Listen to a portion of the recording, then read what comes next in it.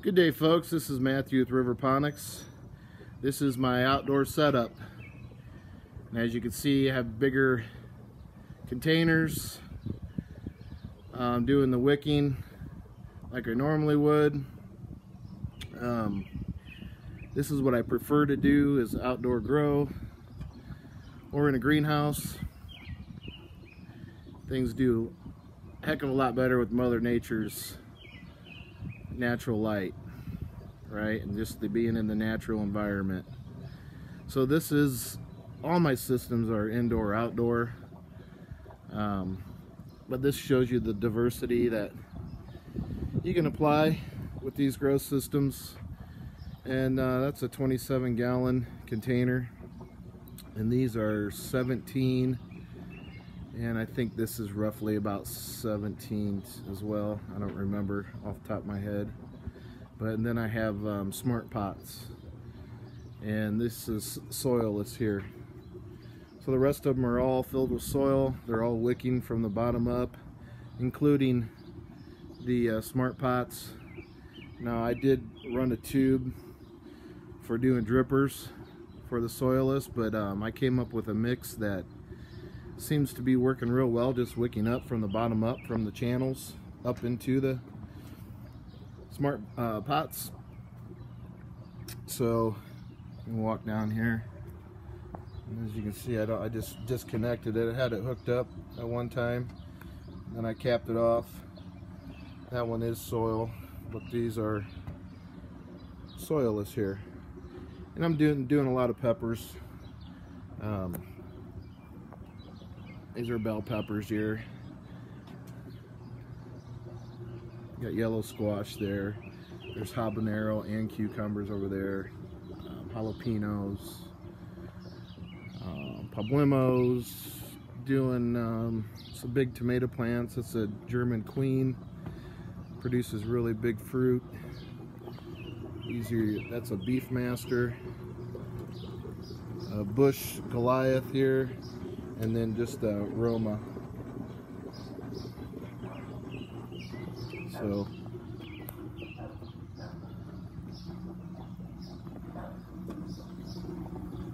this is the patented brewer. This is where it's being fed from. In order to make this outdoor, you can see the only thing you have to really worry about is your air pump. And normally this device here is what would suck the air in, and then it pushes the air out into the brewer, right? So when you get torrential rains and stuff, water would suck up in there and ruin your pump.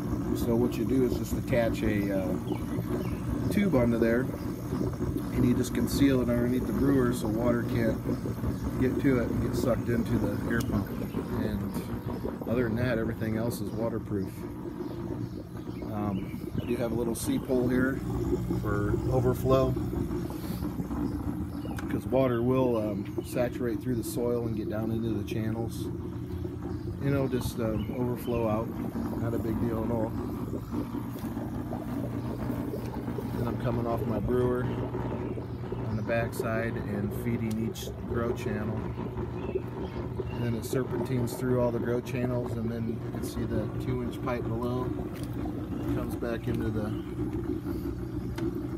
reservoir. And this is self-watering too. You can see back here there's a float valve inside the reservoir, and we'll follow that tube. It goes over to my garden hose there in the corner and hooks up. So it is a self-watering system.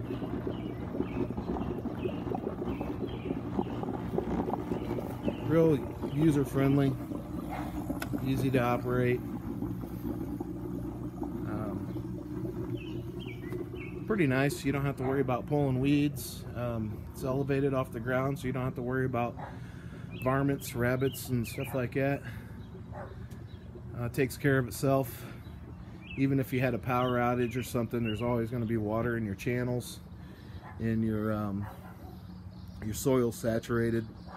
So it's going to give you a week or more if you're away out of town or something like that, and had some type of, you know, power failure or component failure or something like that, you know, versus having drippers or something like that. You would more likely lose your crap. So I'm just using tubes. I'm using tandem tubes in case one gets clogged up, kind of thing. It's just going in the channels.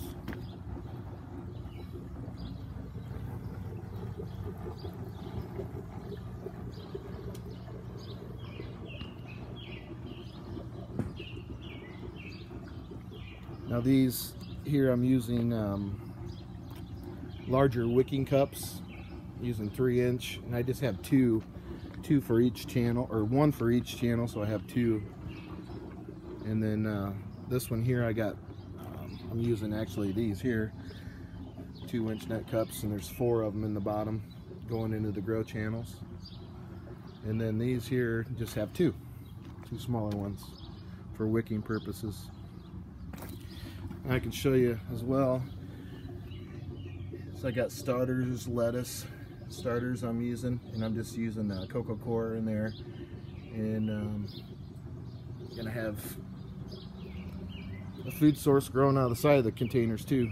I didn't want to get too carried away. I could have put net cups all the way through here, you know, I got the holes, but like these holes I just screened over, you know, so it's makes it good for aeration.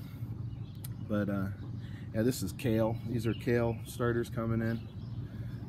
Some more there, lettuce.